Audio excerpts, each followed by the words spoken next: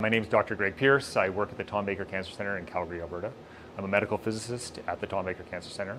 I did my training in London, Ontario at the London Regional Cancer Centre, and after that moved here for a full-time job, and I've been working here for 6 years, and I've recently become a senior medical physicist at the centre. We have a very large total body irradiation program here at the Tom Baker Cancer Centre. We have one of the largest in Canada, let alone Alberta. We are the bone marrow transplant centre for Calgary, for all of Alberta, and we do over 100 cases of total body irradiation a year.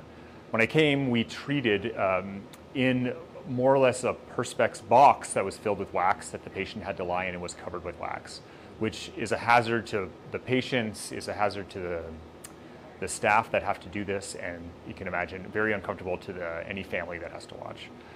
Based on these factors, I led a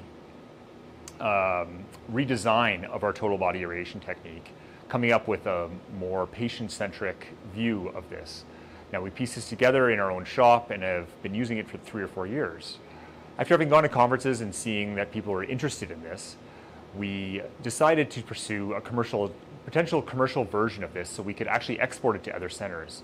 The idea of exporting a homemade technique to other centers is a challenging endeavor, but having actually a product that you could point people to with standardized procedures that they could follow is something that the entire community, as far as I know, is highly sought after. So I contacted Carl from CDR, known in Calgary as a immobilization centerpiece, and they met with us after seeing that, yes, there is a market for this kind of technique and product for this technique. And we've been working for about a year now, going back and forth, taking our design and adapting it to a more commercialized version of this that would be able to be exported to other centers. It maintains a lot of the features and functionality of the original, but is much sleeker, and I'm really looking forward to seeing the product in action.